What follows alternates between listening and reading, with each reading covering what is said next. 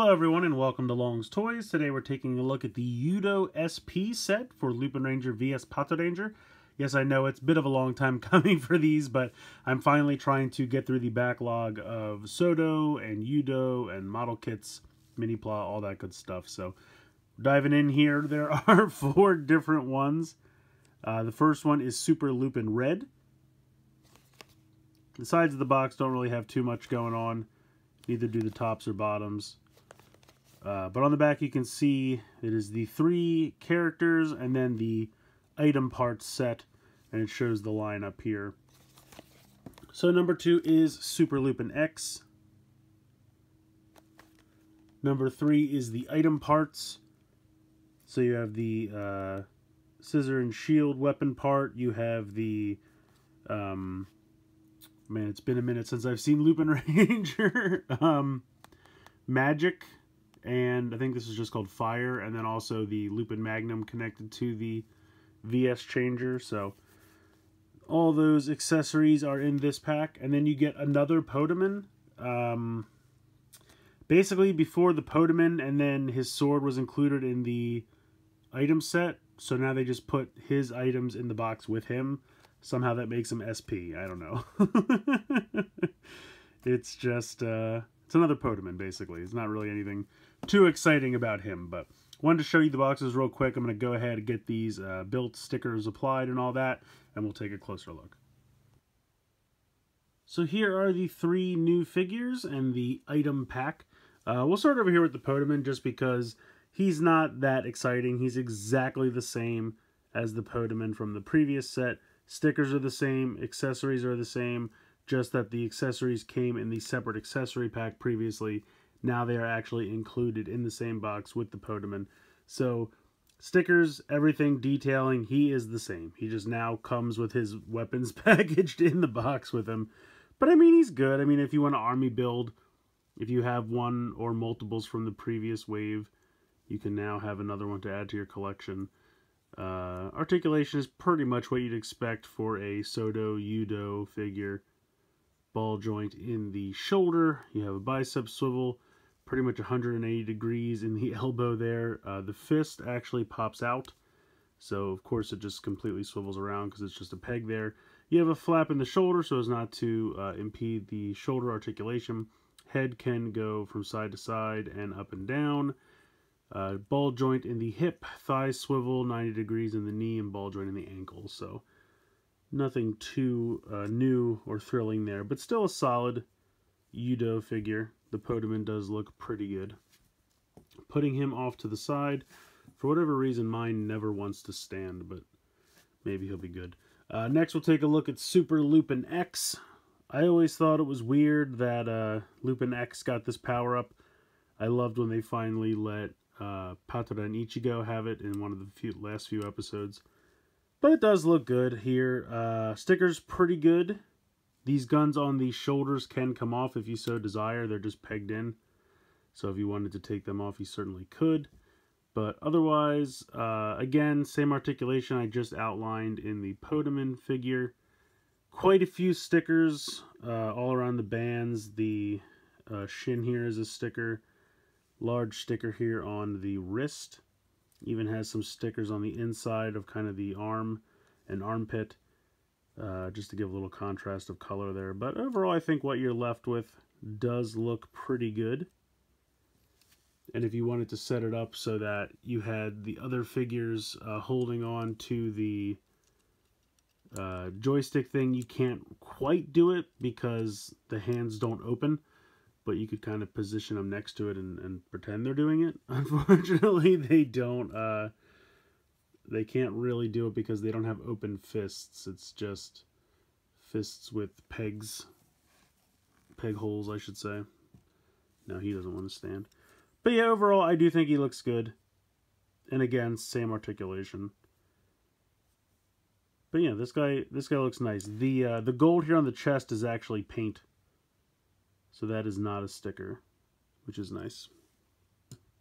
Alright, next up we'll take a look at Super Lupin Red. So again, he looks good. Silver on the chest is paint.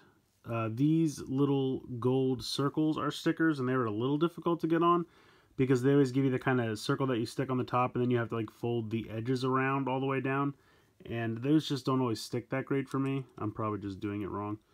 But the visor is actually painted as well, but the mouth and the red down here is a sticker. And then you have these kind of cape pieces. 2 are connected to the shoulder pads. 2 are just pegged into the back. You can unpeg them if you want. They just peg in. And these, I guess, jet pieces? Because it was Victory Striker that he used to attain this form. They peg in as well. If you wanted to unpeg those, you certainly could. Everything else is a sticker. Again, same articulation as the rest of the figures. The shoulder pads impede the arm articulation slightly, but it's really not too bad. So I think he looks good. I think they did a nice job with this form. As far as the weapons, standard Soto base here, stand, whatever you want to call it, if you're familiar with Soto figures at all. Here, you know it, because of his cape. Of course, just knock everyone over.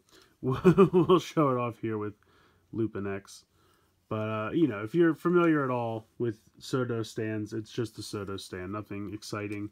You can either peg it in there, right behind the butt, in the back of the waist there. Or you can peg it into the bottom of the foot. There is a peg on the front of the stand. So, whichever you prefer, you can peg them in, or you can use the stand if you have some kind of aerial pose you want them to accomplish.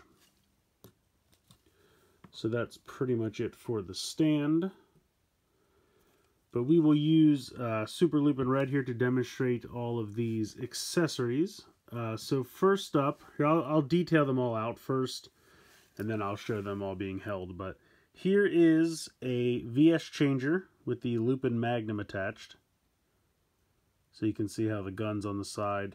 And the sticker, it's not perfect, but I just have a hard time attaching stickers to super three-dimensional objects, but I think it came out alright. Here is the weapon for Magic Dial Fighter. Couple stickers, but they actually look pretty good in my opinion. Here is the weapon for the Splash Trigger Machine. And this one I actually think came out the best. I just got lucky and the sticker wrapped around really nice, especially here on the nozzle. That's one sticker. I did not expect that to turn out well, but I feel like it did. And then the last up is the Scissor. What is this one called? Scissor and Shield, I guess? I'm not quite sure, but he has the bottom jet for the shield, and then you have the giant kind of triangle sword weapon. And I think both of these look pretty good. So this is one giant sticker, and then this is just kind of these couple accent stickers. But overall, I think they look pretty good. So I wanted to show off quick how these work. A lot of these you have to actually take the hand out, and they have pegs on the inside that will peg into the like wrist slots. So that's how you equip the shield, and then the giant blade weapon just kind of pegs into one of the fists. You can actually see that it can peg on either side, so like if you wanted to bring this around so that it faces the outside, probably would look better. So there you go, you have your sword and shield, which I think this actually looked pretty cool. I like that quite a bit. So there we go.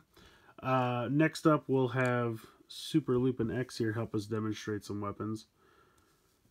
This is the Trigger Machine Splash, which again, you just peg that in. Now he might actually have a little difficulty because of his giant wrist thing, but no, it actually works fine. I think you're supposed to have this come around and hold on to that, but let's see, can we get it to do it? Yeah, there you go. You can kind of get it. I'm sure if I took a second and tried harder, but you get the idea. So there he has the fire extinguisher power up. And then we'll bring the Podeman in. I'll just take his hands off completely. This is the Magic Dial Fighter. Again, you just unpeg the hand. Oh, actually, you know what? He can't. His wrist is too big. That's a safety feature, so you can't have any Podeman using your special weapons. So put that off to the side. So I'll bring this guy back, and we'll take this off temporarily.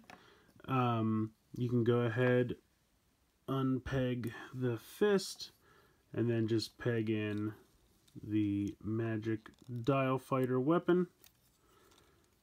And there you go. And if you have the previous sets with Ichigo, Nigo, Sango, Lupin Red, Blue, Yellow, of course any of those figures can use these as well. And then we have the, whoops, here we go. We got the Podeman can do this one.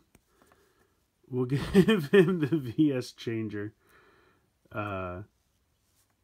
with the Magnum attached. And again, you would have the second hand come and hold on to this piece. Or I guess you could do it like that if you wanted. It's not really how it's supposed to work, but you have the VS Changer in this hand, and then you would have the second hand. Let's see if I can... For some reason, this weapon is always very difficult to peg in, and especially difficult to unpeg because of the way it wedges in there. You can see how it really wedges in there. And there's a tiny peg on the inside. Whoop, there we go. Okay. So there's a tiny peg on the inside which fits into the hand, and then it's very difficult to get out after that. So we would take this. This would theoretically come over here, if I can get this to work. Well, you get the idea. The other hand would peg in there to hold on to the Magnum, and then they would fire.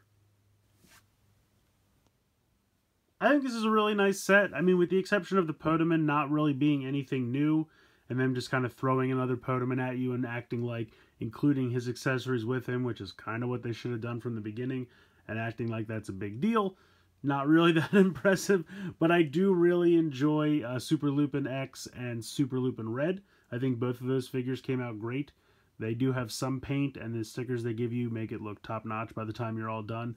And I really do like the item accessory pack. I think the sword and the shield are my favorite of the accessories, but the extinguisher, I'm still not even quite sure what this is supposed to be. Maybe some kind of crossbow-like weapon. For magic, and then of course the VS Changer with the Lupin Magnum attached. I think all those accessories are nice and definitely can trick out some of the figures that you have previously, or just be used with the ones in this wave as well. Also, you get a random stand, which, you know, like I said, if you're no stranger to Soto figures, you probably have a ton of these already anyway, so have an extra stand. But I definitely think at least these two figures are definitely worth picking up, and I would even advise picking up the accessory pack because I do think there's some nice stuff in there. The Podeman, if you want another one, great. If you have one already, skip it. Not a big deal. Not that there's anything wrong with him, he's just nothing new. So let me know what you guys think in the comments below. Please like, share, comment, subscribe. Hope you guys enjoyed the video, and as always, thanks so much for watching.